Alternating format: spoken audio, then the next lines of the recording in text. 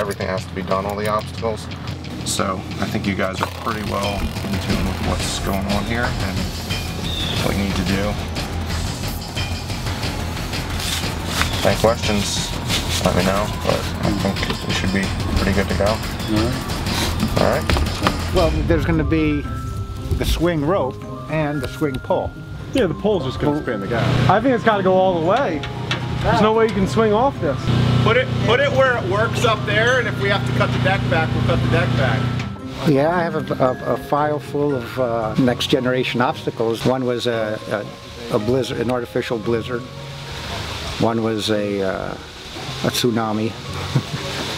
So thank you guys for coming out. Today we are going to be testing all of the obstacles for the 2015 menu for TM 2.0. They're pretty rough cut, but the main point is to test the core concepts of the obstacles so we can actually see what components of each one work. So what we have here is called Birth Canal. It is a low crawl under a water-filled liner that presses you into the ground.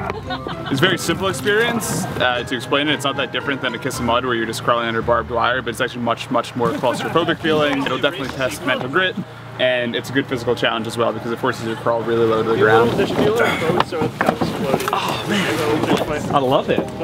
I'm like, when is this gonna end? Yeah, I like looked up for 1 second and realized I was only halfway through, and I was like, If I came up to this on course, it would take me a good second to work myself up to go through it. Well, you see people standing on top of Walk the Plank right now freaking out because they're afraid of heights. Yeah. We don't really have anything that tests claustrophobia. This, it's dark, it's claustrophobic, and there's weight on me. That's like the trifecta. Yeah. It's a winner. Cool. Got some 30-inch swamp eels. They don't have teeth, they're harmless to humans.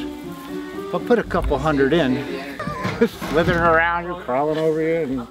So this obstacle is called Meat Slab. What we're trying to test here today is if the ropes are the right length, if the knot's at the right point, if there's the right length between them. Over at you, James. Make enough now.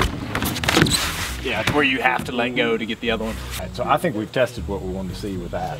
We just need to make the wall taller. Yeah.